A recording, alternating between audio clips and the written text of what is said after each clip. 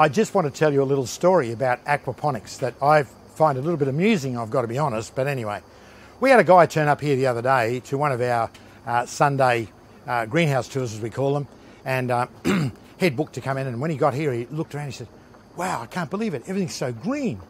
And I said to him, "Well, what did you expect?"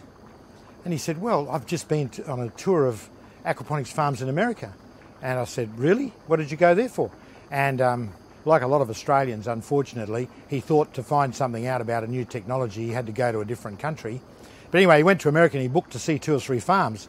And all the farms he went to, he said that all the plants were looking pale and sick.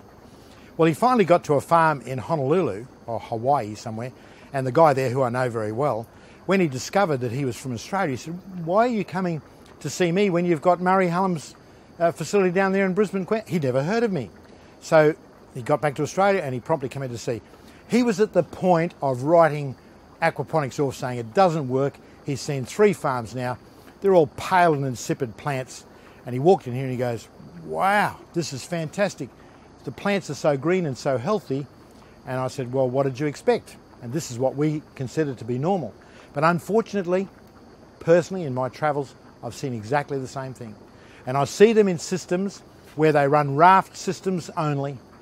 They do not really provide proper nutrition for their plants, and their plants are always looking a little bit sick and pale. But I guess if that's the way they always look, you think that's normal, but it's not. Look at the plants here, dark green. They're very, very healthy and they're doing extraordinarily well.